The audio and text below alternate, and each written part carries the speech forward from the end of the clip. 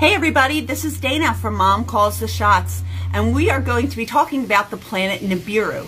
Now before we get into what it is and why you should care, the first thing we have to do is unlearn some NASA Operation Paperclip propaganda. Stay with me folks, I promise it's going to get good.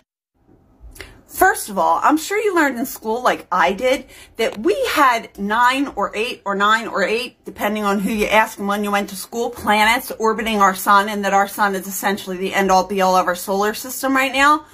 Well, that's not entirely true. The first thing you have to consider is that we are part of a binary solar system, meaning that there are actually two suns. Nibiru is orbiting one of its own brown dwarf suns, and its orbit, as you can see, potentially brings it into the orbit of our own known solar system. And before you go thinking that this is just the stuff of conspiracy theories, let me assure you that there are astrophysicists at UCLA that believe that Nibiru, or Planet X, is a real thing we have to grow concerned about over time.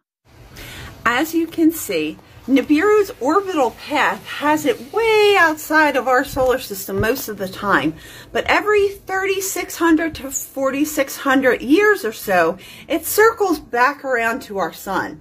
Now, we're not at a risk for an interplanetary collision or anything quite that dramatic.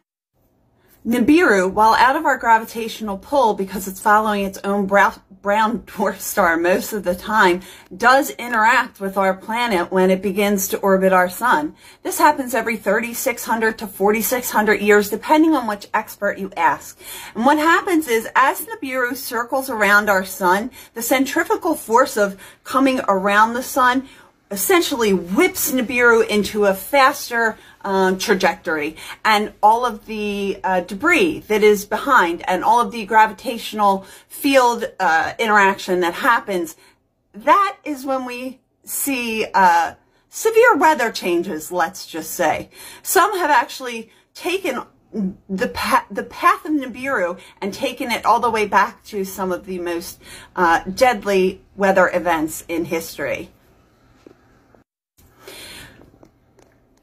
Do not fall for the idea that the crazy weather is because of something you did or didn't do, or did or didn't recycle.